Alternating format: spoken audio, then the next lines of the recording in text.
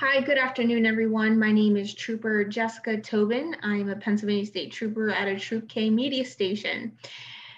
My role as a community service officer entails a lot of training and education programs for the community, such as active shooter preparedness, cyberbullying, drug awareness, distracted driving, de-escalation, and many more. Also, what I'm responsible for is any animal cruelty investigations that happen within our troop. I also take care of any PIO related duties, which stands for Public Information Officer.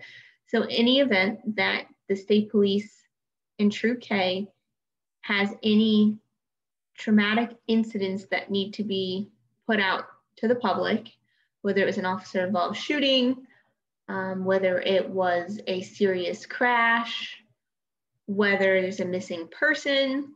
I'm the sole person responsible for giving the media any information that can either lead to the arrest of a suspect or just give information so the public can be able to contact us in the event that we are seeking out information. So without further ado, we're going to talk about the roles and responsibility of our department as a whole. And we're going to start off with this video here that gives you a little bit of a blast from the past, as well as where we came from and where we are at as a department now.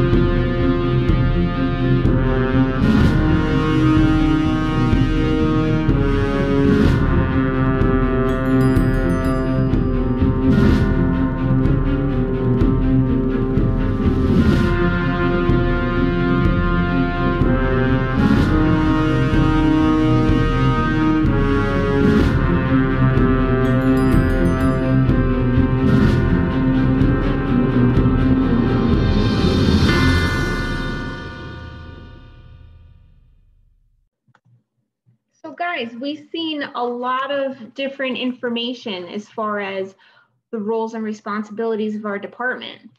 So we have many different functions that we've seen. We've seen K9, we've seen bomb squad, we've seen members of the bike unit, motorcycles, horses, aviation, boating, and more. Not a lot of people know that about us. We are a very complex, multi-function department.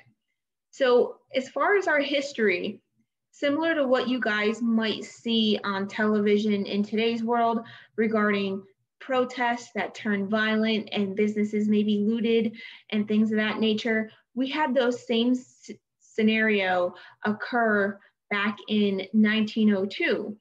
However, this particular incident was surrounding what's called a coal strike. So at that point, the governor that you see in the bottom left-hand corner, his name is Governor Pennypacker. In effort to combat the violence that was taking place during that time, he decided to create a police force to be able to bring peace and order back to the community, hence the development of the Pennsylvania State Police. So we were created on May 2nd, 1905, and we started out on horseback, which we still utilize horses today. They are a very valuable tool in today's work. The gentleman in the bottom right-hand screen, his name is Colonel John C. Groom. He was our first commissioner of the Pennsylvania State Police, which is our boss. He oversees all the stations within our department across the Commonwealth. So guys, right now we have approximately 4,719 Pennsylvania State Troopers across the state.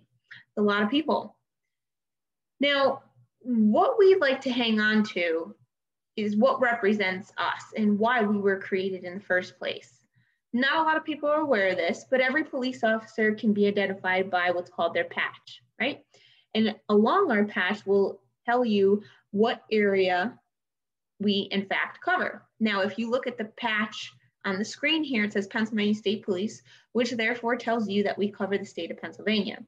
But we're special. We have specific colors and insignias that are there placed in front of you that stand for something and that symbolize importance. So if we look at the color red that's behind our Pennsylvania coat of arms, that actually symbolizes, the bloodshed of our fallen brothers and sisters in the line of duty that gave up their life. We call that the ultimate sacrifice. So that is very special to us. The black that you see that takes up the majority of the patch, that represents the reason why we were created, the coal and the coal strike back in 1902. The Pennsylvania coat of arms, that symbol is placed on the Commonwealth flag, so that we put that in our patch. And then also the stardust design that you see that encompasses the perimeter of that circle actually symbolizes our old Bobby helmets. So they were like a metal militarized helmet, which has those little spokes that go across the perimeter.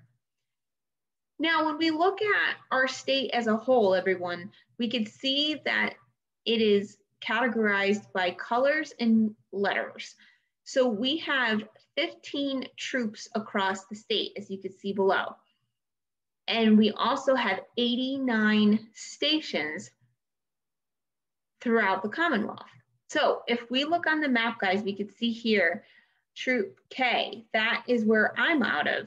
And Troop K covers 3 counties, Montgomery County, Philadelphia, and where we live in Delaware County, okay? And then you could see the way it's broken down by county, what letter, which signifies what troop covers that specific area. So let's break it down a little further. We see the map of Delaware County, which is where we live. Now, guys, what makes us different from the local police departments is that our coverage area is very extensive. We cover the entire state. When you look at these grayed out areas to our right here, these tell us that there are local police departments that cover those areas, such as Aston Police Department, Bethel, Marple Township, Radnor, etc. These white areas over here to the left of that map, that tell us that they do not have a police force, therefore the Pennsylvania State Police cover that area. So Troop K Media, we cover a total of 5 townships and 2 boroughs. And guys, when we look back on our video, what we displayed in the beginning of the presentation here, I took out a couple snippets of different types of specialty units that we have within our department. So guys, it's not all about traffic citations and enforcing traffic laws and arresting criminals. We have a lot of subspecialty units within our organization that help make us all work together as a team. So we have aviation, if anybody's interested in becoming a pilot. We have a marine boat. We have the bike patrol unit, FSU, which stands for the Forensic Service Unit. Those individuals are responsible for collecting DNA forensics. So fingerprints, blood, footprints, hair samples, skin cells, DNA that's specific to us. When you have a person who commits a crime and is no longer on scene, those identifying characteristics are unique to us, which then help us trace it back to the person who committed the crime. Then down here, we have a bomb squad member. We have our motorcycle unit. We have our patrol unit that's responsible for all 911 calls and crashes that occur within our area. CERT, which is our special emergency response team. They're specific to any type of hostage negotiations. Say if we have a bank robbery or we have an active shooter, they are activated to be able to assist us in those types of incidents. And then we also have our canine, who's responsible for drug detection. This is very important for those of you that are sitting in this presentation who aspire to be, whether it's law enforcement, whether it's military, somewhere in the medical profession, this would be something that would interest you.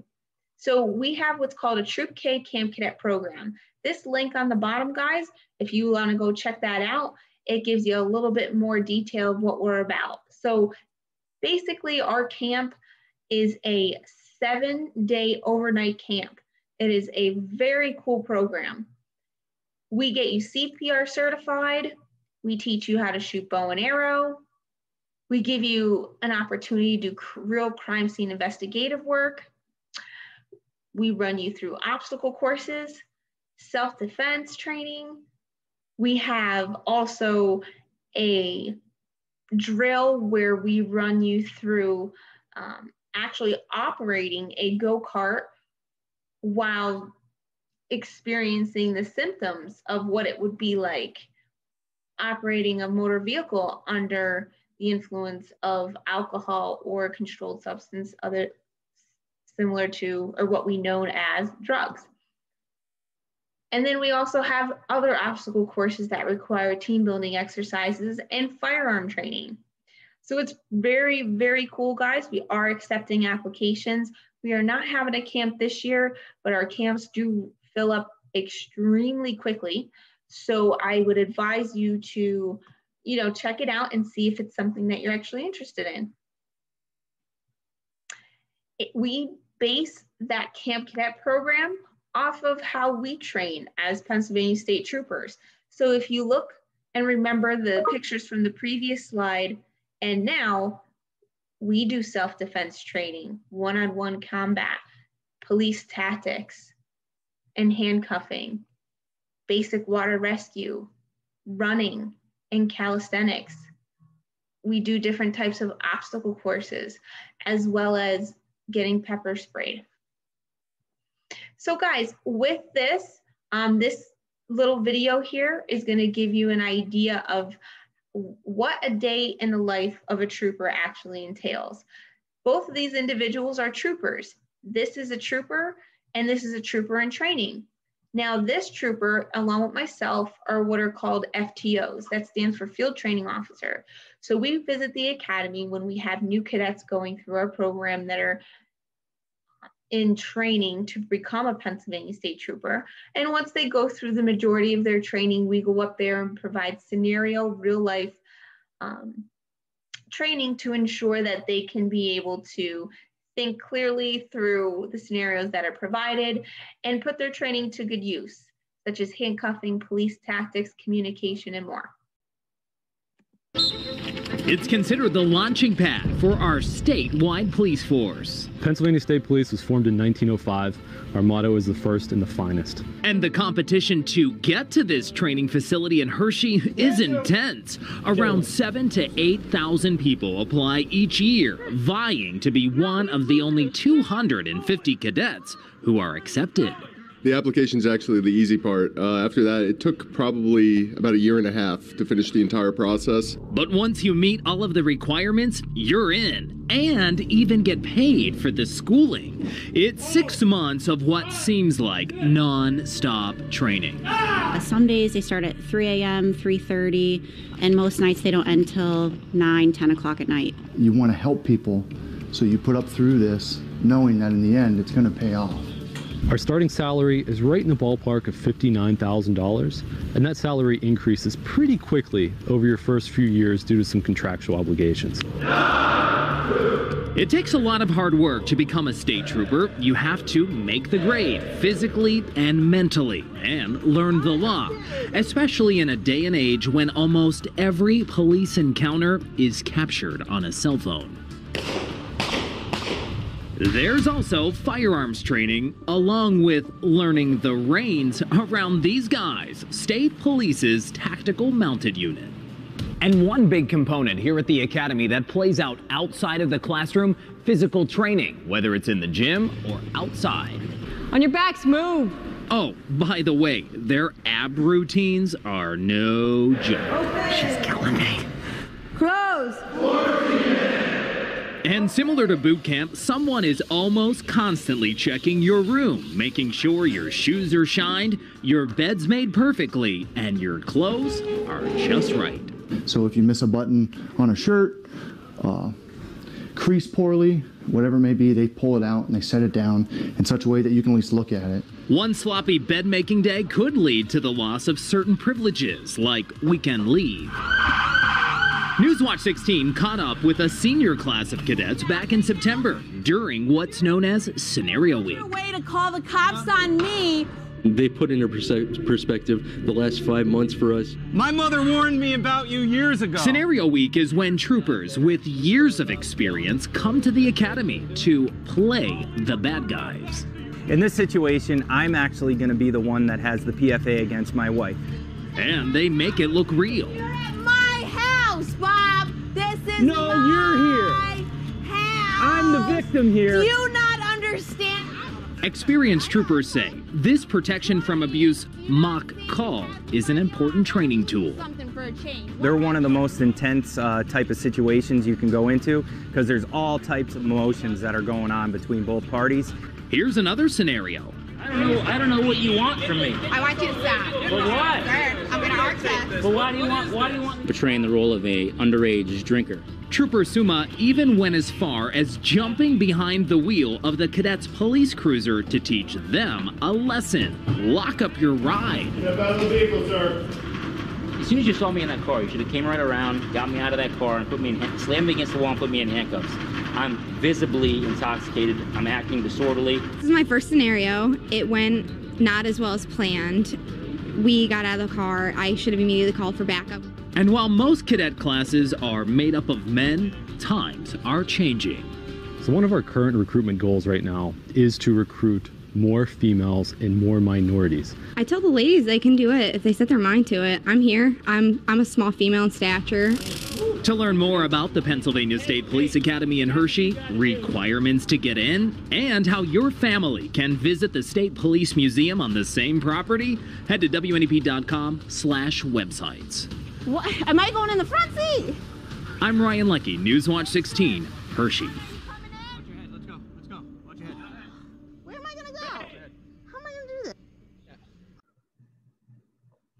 So guys, as we can see there, that gives you a good representation of what a day in the life of a state trooper would actually entail, along with some of the trainings that we have to go through mentally and physically. So I hope that you enjoyed everything that I was able to share with you guys today in this limited time. If you have any questions, please don't hesitate to reach out to me. My email is jetobin, Tobin, @pa.gov. You can also touch base with your teachers And also make sure that you obtain that link that I sent you for any of you that are interested in participating in our Troop K Camp Cadet program. I hope you all have a great day and take care. Bye-bye.